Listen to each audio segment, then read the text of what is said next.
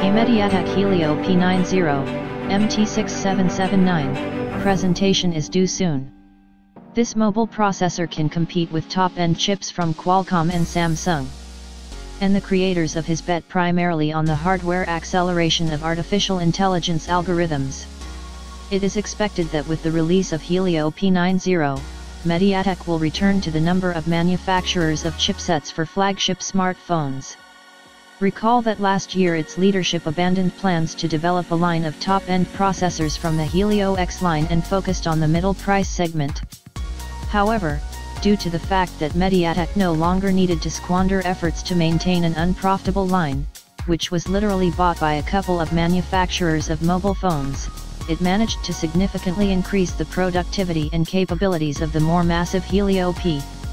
According to the tests, the recently announced Helio P80 lags behind only the most powerful mobile processor, Qualcomm Snapdragon 8150, when performing tasks related to mobile learning. One of the representatives of the company during an interview with 91 Mobiles made a statement, which includes the date of the presentation of MediaTek Helio P90. A new chip for smartphones will be presented already on December 13 during a special event planned in the Middle Kingdom. Some experts are not yet very optimistic about the performance of the Helio P90.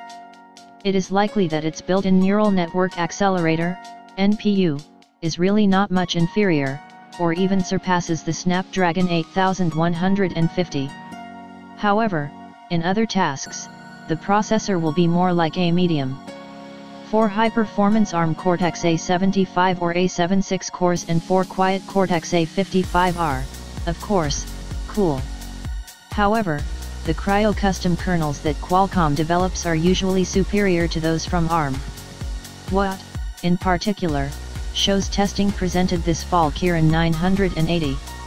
Also MediaTek traditionally saves on the graphics accelerator. Even the top chips have 2 to 4 cores.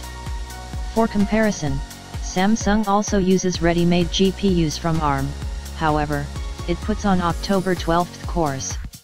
If Taiwanese want to rip off Qualcomm, they need to put on the Helio P90 the appropriate set of graphics cores. As for the algorithms of artificial intelligence, this achievement is really quite good, but in reality it turns out to be useful far from everywhere and not always. Even where possible, modern applications use this feature far from fully.